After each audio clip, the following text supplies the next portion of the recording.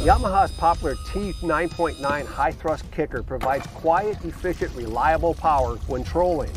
It's also a great tool for maintaining boat control when conditions are sloppy.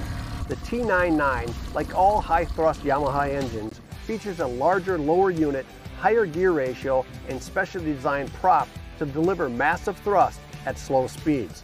And get this, it weighs only 102 pounds.